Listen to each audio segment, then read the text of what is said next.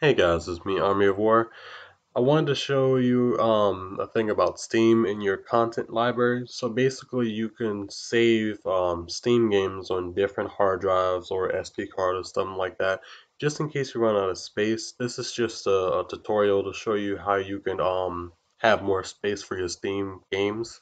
So basically for your Steam libraries, for your folders, you're basically going here, let's say I already have another Steam folder and I have it on a different hard drive.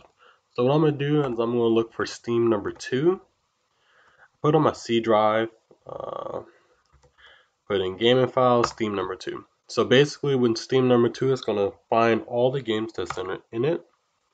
Steam number 2 has 7 games installed on it and it found it perfectly. So how would you add another one?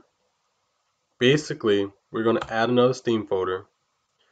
We're going to, let's just play around a little bit. Put in my game folder. I'm going to add a new folder. And I'm going to put, um, let's say XYZ.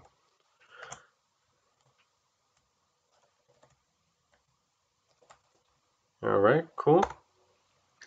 And this is going to start up a new Steam folder. Yes, you can delete this on your own will. So I'm going to select. Oh, I forgot. Yes, I did put the Steam drive on this folder. So what we're going to do, we're going to put it on the SD card. My bad.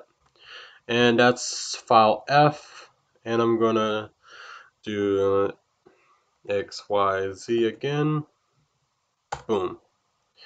And what's going to happen is it created a folder for the SD card. So let's say any of these other hard drives ever fill up, or SD card or flash drive or however you want to use it, fill up. You can have more storage on different hard drives without just using that one up. Because as you can see, I used up my terabyte 960 Evo. Um, And then I had to go outsource. I had to use my local disk C. And then if you have to, you can use an SD card if you like, but loading times will suck. Sometimes you will have glitches, as in like you're moving around and the game stutters. So make sure you have a good read and write SD card or was it flash drive. If you do have one of those, you will not have any problems. My SanDisk was it has a read and write of 90 megabytes per second, and I have no games right now currently that stuttered. Overwatch, I tried it on, it worked perfectly. Just Cause 3, it works perfectly. What other game did I try it on? Oh, and Half-Life. That was a long time ago. Works perfectly.